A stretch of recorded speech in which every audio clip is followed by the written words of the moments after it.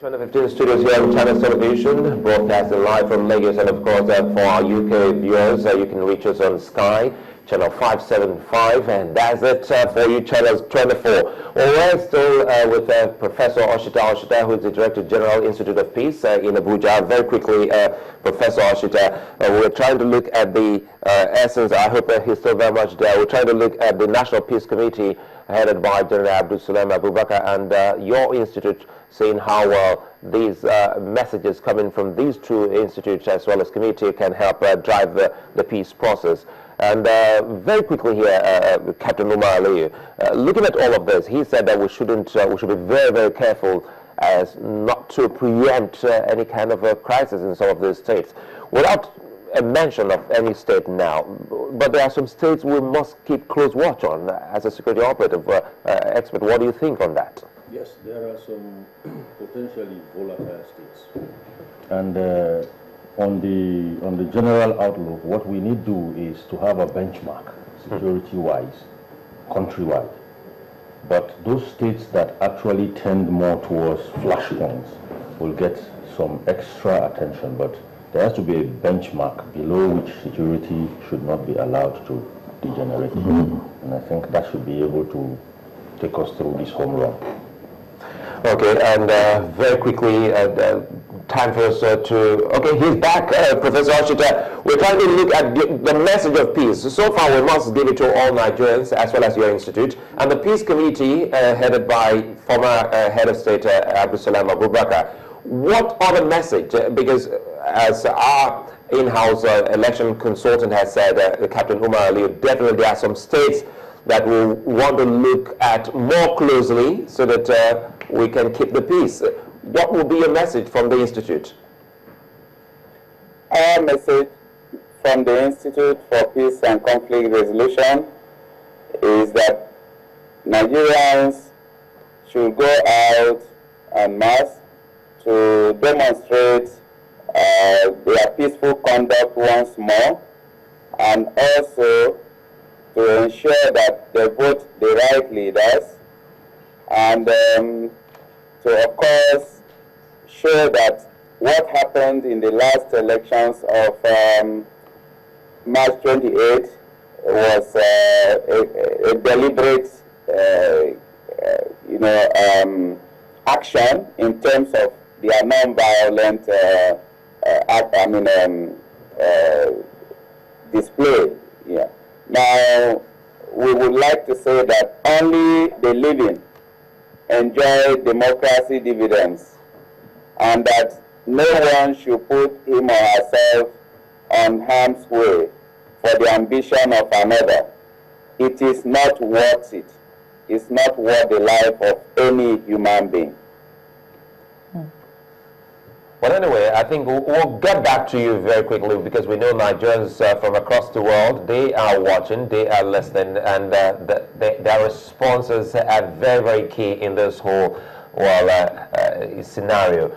We'll be going over to our other studios here to look at the responses so far, and Ini is right here with us. Ini, good morning. Good morning, Salaam. Good morning, all in the studio and to you at home. Well, I've come with your opinion and your comment, and I'm starting with Facebook. Well, the question that I posed this morning was, do you expect to see the similar voting pattern, compared to the presidential? Do you expect to see the same voting pattern in the governorship election? And these are your responses. Well, we have, first of all, from Kaduna State, Abdul Majid Tijani Yusuf says yes, that he expects to see a change in the voting pattern in Kaduna State. While Otonya SP says the voting pattern will not be the same as March 28th. And Shehu Comfort Bar says anywhere one party rules, there should be a change to another party. Well, I'm wondering, is it just about the change, or is it about what the people think would be better for them? Well, we also have Amina Rinet Gamaliel says, honestly, I have no idea what to expect, but I would love to see the trending non-salary payment governors leave. They never mean well for their people. Well, it's up to you, Aminat, to go out and speak with your vote.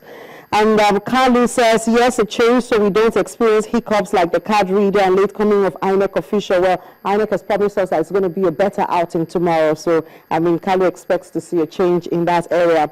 And then Alabi Akim says, change will occur in some parts of the country, like Kaduna, Plateau, and Adamawa State. So a change has different meaning to different people. I expect so many surprises and upsets.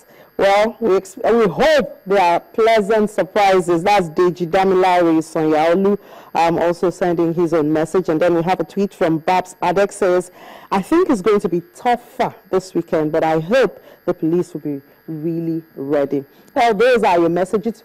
Please do send more of them. What you expect to see. Do you think it's going to follow the same voting pattern as last week?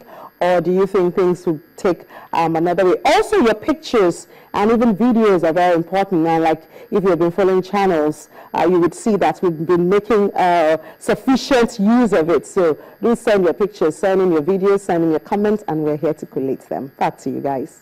Well, the good thing is that we can never be choked of an overdose of those pictures coming in from you as well as videos, so keep them coming in. A very quick one here. One of those respondents spoke about lateness of materials coming to polls, and that brings us back to logistics for this particular election. How can we get ourselves out of this, deja vu for tomorrow's election? I hope that INEC has learned some lessons. I must also confess that in as much as there have been some complaints about logistics, even at the last election, it is a very significant improvement over what used to happen before. Everything was bad, let me just put it that way, in the hyperbole. I know that here and there might be some exception, but on the whole, it used to be very bad. But there have been some gradual improvement, not only because INEC itself is doing some in-house, study and responses, but there is a demand from INEC to do the right thing, from an empowered electorate. So, when there is demand, just like you in a market, I have always looked at the marketing scenario as what we should graft into this electoral process. The consumer is the king, the voter is king in the electoral process. Okay? Now, if the demand from the electorate is that this be done, it has to be done because it is for them. So I believe that this particular gubernatorial and the House of Assembly elections, INEC would go the extra mile to address and redress some of the problems or challenges that were, observed in the last election. I believe, like I was discussing with a friend, that if JEGA gets it right, or reasonably so this time around, we will advise some pharmaceutical companies to produce a drug called JEGA Queen, which will be an anti-electoral fraud drug. You understand? That's on a lighter note, but just putting it lightly. But it's very important that JEGA should ensure, and we should institutionalize logistic, handling. It doesn't have to be given to third parties like NURT that can be bought over. Thank God, so far they have seen the mood of the nation, and of course, like Malpe was talking about the young guy who almost met his Waterloo.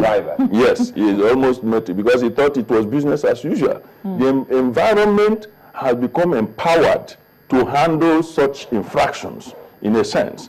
So people should play to the rules, but JEGA must ensure that he institutionalizes a process whereby the reporting of electoral officers at their various destinations, you don't keep buyers waiting before you bring the product. If you know that there are buyers in your area, you must bring the products and put them, display them, so that when they come, they buy. The same manner, the voters should not be standing, complaining, and asking around where this should happen, and when the electoral officers who are paid to do that job are either complaining that they are caught in traffic. We could have had more 99 reasons why things cannot work, go for that one simple percent of the reasons why things must work. Sorry to interrupt you. I was enjoying the conversation as to whether or not we should employ e-voting, and I put that question online, and the response has just been very interesting. I'd like to go to Abuja to find out from a professor whether or not he believes that e-voting is the way to go, and whether or not that would also help help secure peace during the polls. Professor, if you can hear me, thankfully he's there, and I'm sure that he can hear me. Do you think that we're right for electronic voting? I do think that the card reader technology should be further explored. We need to come to the table and look at the lessons learned after the elections of tomorrow. That way we will be able to assess and know cumulatively if we could move the next step to elect the electronic voting. From my own point of view, our situation room has reviewed what happened in the last election, and I don't want to preempt the final report that we are putting together.